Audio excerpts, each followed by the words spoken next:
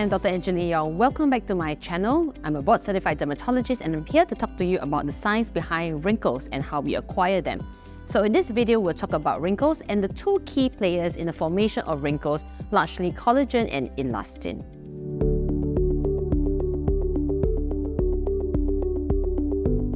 Collagen and elastin are two proteins that are critical for the scaffolding of our skin, lending it its suppleness, firmness, and elasticity. Over time, as we age, we produce less collagen and elastin, and this then gives rise to increased laxity and sagginess of the skin.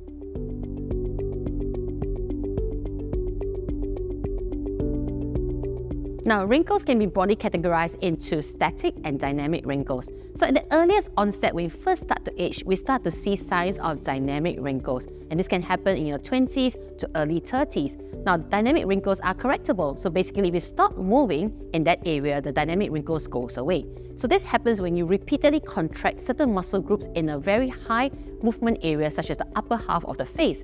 This happens typically in your forehead lines, if you like to raise your brows up very often, happens over the lateral canthal region, which is the lateral side of the eyes, and this happens when you smile a lot and squint a lot, and sometimes when you frown a lot, you get this number 11s in the mid-zone of your face. So this is a very typical area that we may treat with certain treatments such as botulinum toxin if the dynamic wrinkles become very prominent and then give rise to early static rhytids.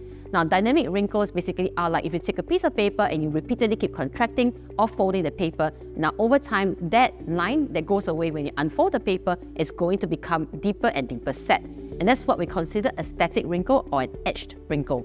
So, static wrinkles can also run the gamut from very surface to very deep set edged ones where the contraction happens repeatedly over a number of years. So you find that in older patients, you would typically have a combination of not only static, but also dynamic rhytids, and this is accentuated on movement. Now, at the earliest sign of static rhytids, it is time to take some prevention so that these lines don't become any worse.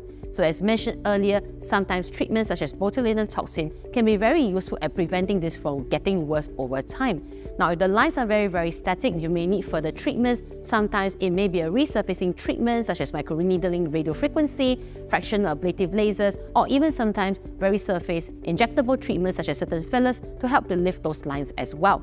So as you can understand, wrinkles actually are different depending on the location as well as the severity. So it starts off always being dynamic, and then over time it becomes a surface, static rhytid, and then a deep set, very deep furrow.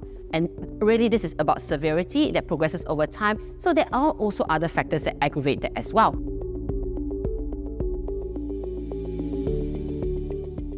Of course, other than intrinsic factors such as genetics as well as the passage of time, extrinsic factors are very important to prevent as well.